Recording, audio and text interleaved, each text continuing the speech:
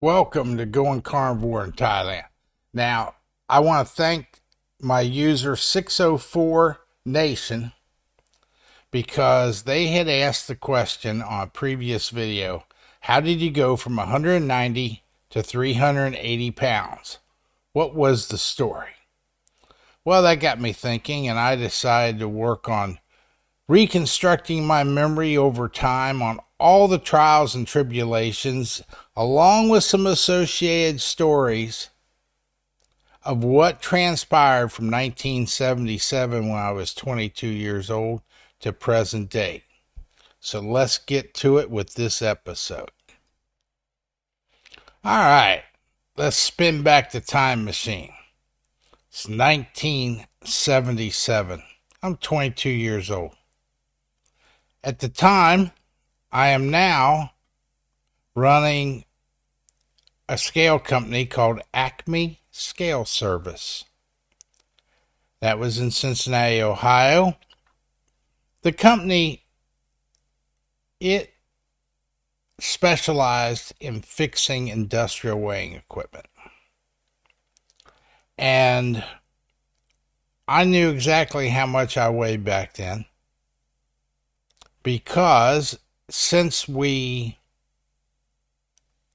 tested scales in industrial plants, I used to have to carry all these weights. And I would have to unload them out of the truck and put them on a cart and push them all through these huge plants that sometimes covered blocks, quarter mile long, sometimes half mile long. Some of these bigger plants that produce chemicals, or they produce cars or parts for cars. Well, one of the things that you end up doing is after you get one scale calibrated correctly by putting 50-pound weights on and noting where the weights are and that sort of thing, you learn that when you go to the next scale, sometimes you just weigh yourself right off the bat, see how close it is. Because if you fixed the first scale and then you weighed yourself and you were 190 pounds, when you went to a second scale, well, you could stand on it. You'd know if it was close or not, or if they had an immediate problem. If it said 170, well, you knew the scale was dirty underneath. Well, this goes back to the situation of scales were hard work, because back in the old days you had scales with big dials on them. They weren't electronic. They had this indicator, and the indicator would go around the dial like that, and it would stop on 190 pounds or 150 pounds, whatever was on the scale.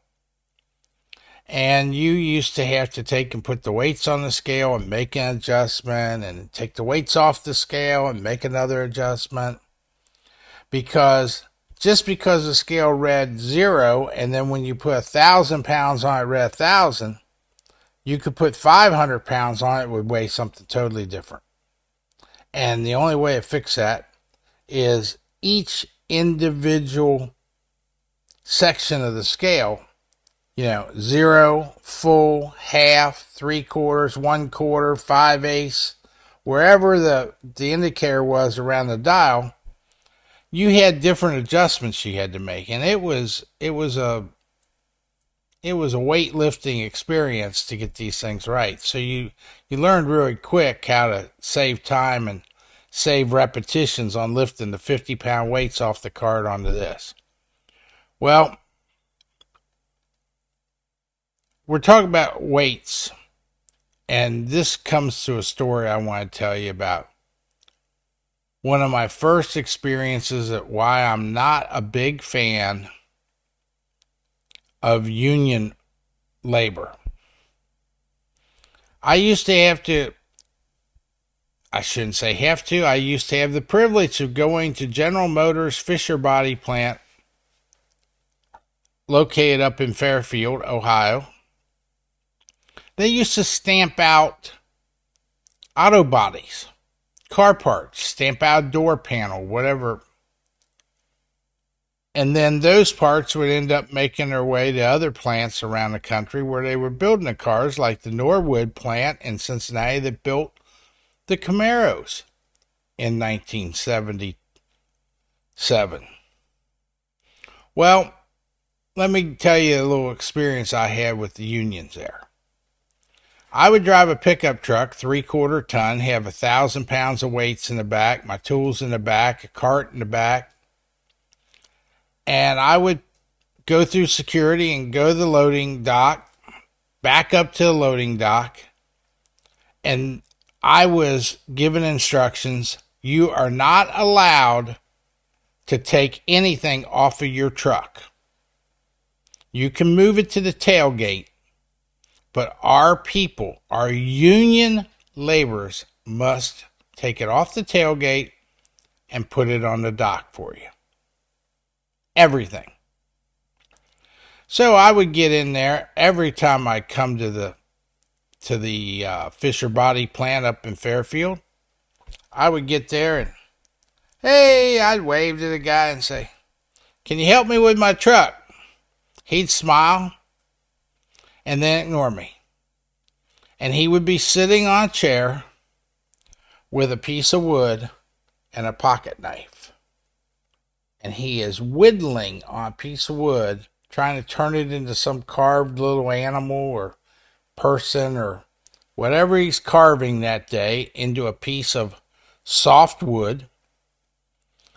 And he's got this pile of shavings at his feet.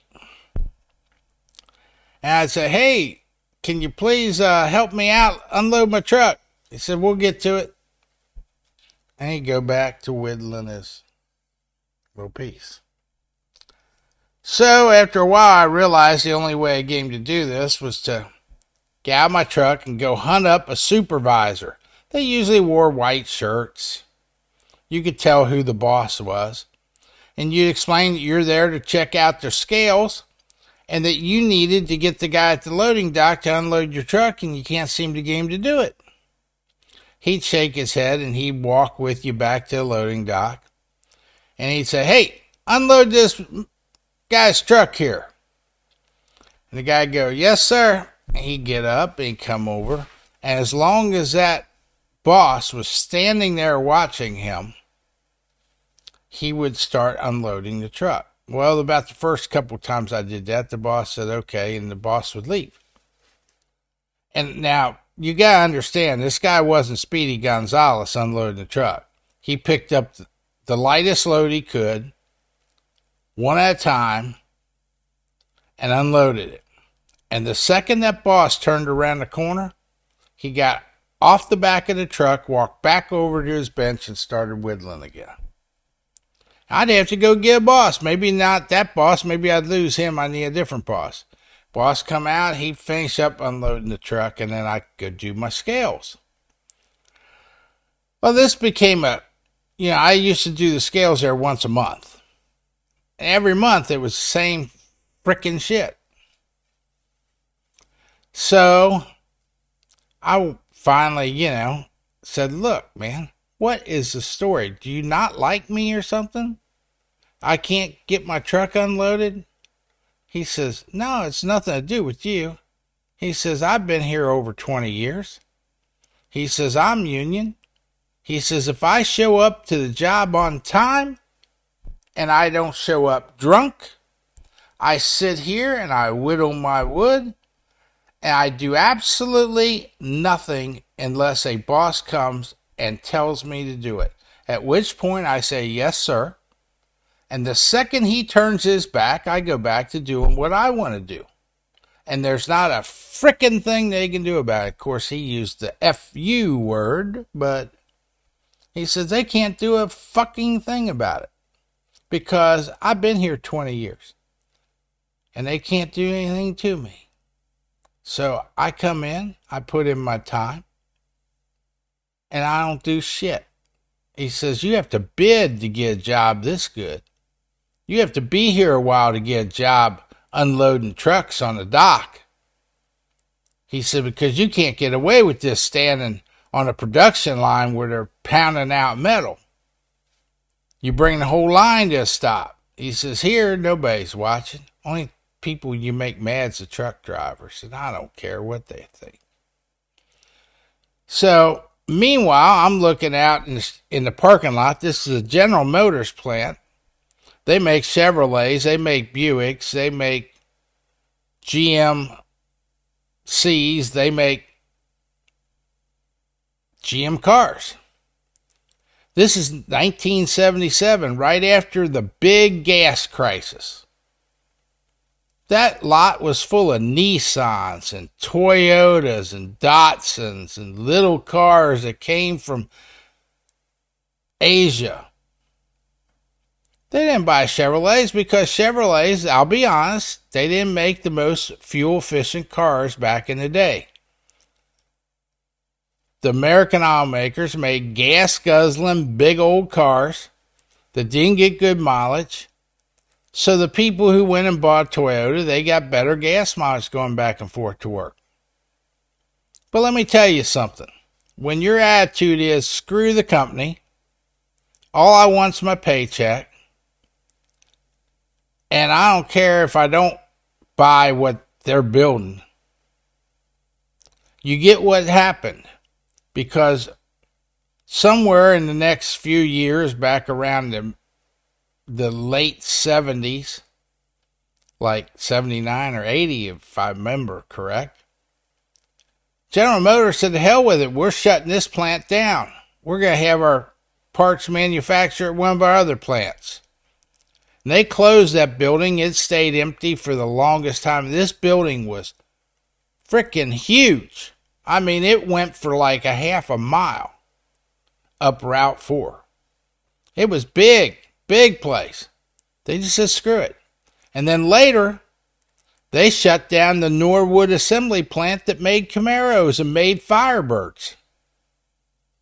They closed that one too because I did that plant and it wasn't much better. The people were driving Toyotas. The attitude was, I'm going to do as little as I possibly can do to get my paycheck. And if nobody is standing over me, I say, yes, sir. And the second they turn their back, I just do what I want. I'm not here to bust my ass for the company. I'm here to get a paycheck at the end of the week. And I'm union, and there ain't a damn thing they can do to me. So that was my first experience and why I'm not a big fan of labor unions in the United States. I understand that a lot of workers who work for big companies feel that labor unions protect them. But just like tenure for professors who don't teach, but instead would rather indoctrinate their students into Marxist, socialist, leftist leaning ideologies, people in the union, once they get their hooks in deep enough into the union seniority, just say, screw it, I'm not working. Now, I'm sure when they first came and got that job, they were thankful for it. They probably worked when they were the newbie until they got the experience with the union. And I have one more union story for you, but at the time, this is when I'm 22. When I was 17, I went to work while I was still in high school at a paper plant. And the union guys, I started out sweeping the floor. And then the bosses put me on running this machine. And the harder you would work and the more attention you would pay to this machine, the more output you could put out. And this goes to a food story. Because what I was in charge of was taking 5-foot wide rolls of plastic Oreo cookie wrappers that wrapped those little packages of 6 Oreo cookies in a little plastic. That plastic's printed where it says Oreos all over it, and it's like 5 foot wide. And you put it through this machine that runs and cuts them down into individual pieces of plastic that can wrap the cookies into a wrapping machine. And the faster you run it, the more production you put out. Well, these guys were, in order to run it fast, you had to pay attention. You had to constantly be adjusting tensioners electronically and keeping certain pressures on the plastic. If you didn't, the plastic would bust and it would set you back an hour to reset up the machine. Well, I got good at it, and I started putting out 3 or 4 times what the union members who had seniorities were putting out. They were doing 1 5-foot roll a night, and I was doing 3 or 4. Well, I got a stern warning from one of them that said, "Hey, kid, slow it the fuck down. You're doing it too fast. Don't run it over 10 RPM. Period." Well, I didn't listen to him because I was a kid. I was hard-headed, and I wanted to impress the boss. So I walked outside after a shift, after being there about a week. There was like 5 guys out there waiting for me by my car, wanting to kick my ass. Now, luckily for me, there was a guy that I'll be eternally grateful for. His name was Barry. And he worked there up at this paper company. It was called Cloudsley Paper up in, well, I guess it was Forest Park in Cincinnati. This guy, Barry, he was built sort of like Mike Tyson. And evidently I had heard that he was a very, very proficient amateur fighter. Now, I was 17. I was, still in high school, and these guys were in their 30s, and there was like 5 or 6 of them. And I thought, boy, this isn't going to go good, And they're shoving me around. They hadn't hit me yet. They were just shoving me, telling me, you can't be working this hard. You can't be making us look bad and shit. And it was escalating pretty quick, and then Barry came around the corner. And he was in the union too. But he came around the corner and said, "Hey, you guys are pretty good 5-on-1 picking on this little kid. Why don't you take some of me? Who wants to take a little piece of me? You want to beat up on somebody? Let's look right here." And he was a badass, let me tell you. This guy had biceps that looked sort of like, Dwayne "The Rock" Johnson. And I heard later that he was like a Golden Gloves winner in boxing and, trained, and they didn't want no part of him. None of them wanted any part of him. So he busted up the party. They left, and I got in my car and left. And I knew where the boss at that place lived because he had told me where he lived, and it was only like a block from where I was born on McGill Road. I drove over there the next morning. I told him what happened. I told him why it happened. And I said, I quit. I said, I can't come back here. They're going to beat my car in with a sledgehammer or cut my tires, or they're going to beat me to death. And I said, unless I go in there and give you about 10 revolutions a minute and just stall all night like these guys do. And I said, I'm not built that way. And see, I was young and thin and trim and weighed 185, 190 pounds at that time when I was 17. And I was used to hard work. I had started out at a place called Alene Rents where they, build tents and put up tents, take down tents. Got a lot of stories about that. But that's the reason why I'm not a big fan of unions in the United States. I sometimes think, how much more productivity would the United States have had with meritocracy driving business? Guy's good, you promote him, you give him more money. If a guy's bad, you fire him. Well, you know, they can't fire anybody. Now, there used to be a guy who ran General Electric back in the day called Jack Welch, and they called him Neutron Jack because his whole deal was we grade all the employees every year, and the bottom 10% we just fire. And we replace them. And they weren't union for the most part, the ones that he was grading anyway. And back then, GE was a powerhouse. GE was a profitable company. And you've got other companies and other employers who aren't union, like Tesla. And I'm sure from what I've read about Elon Musk that he believes in meritocracy. And I think that the world would be a better place if those who deserved it got promoted and got raises, and those who didn't were shown the door. Now, I'm going to piss off a lot of union people on that. And if you're one of the ones who work hard and didn't lean on the union to say, I can't get fired, what the hell? Then I salute you. And if you weren't, I got no respect. Probably don't know it, because if we don't come and watch you work, nobody knows it except your co-workers and your bosses.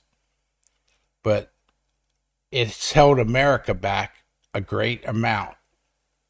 Unions, for as much good as they've done just as much harm, in my opinion. I've never seen very much good experience with them. And that leads me to one of the companies in Cincinnati that I grew up around was Rumpke Trash. They pick up all the trash practically in Cincinnati, Indiana, Northern Kentucky. Huge. They come around, pick up your garbage cans. They go to industries and pick up their garbage. They're not union. Those men work. They start their shift 4 in the morning. They go out and they pick up their trash in the rain and the snow and the sleet and the ice. And they do a damn good job. And you know something? I lived 4 or 5 miles from that company. And I met a lot of people who worked for that company. They weren't union. And they were well paid. And everybody to a T said, you work hard here, you get a good paycheck. And they treat you good. If you don't, they get rid of you. That was an efficient company that printed money. Printed money. They weren't union. And your trash got picked up, things got done. Just saying. So, in 1977, I weighed 190, and where did I go wrong? Stay tuned for the next episode and the next story. And we'll show you how it started going downhill from there. Thanks for watching. That's all, folks.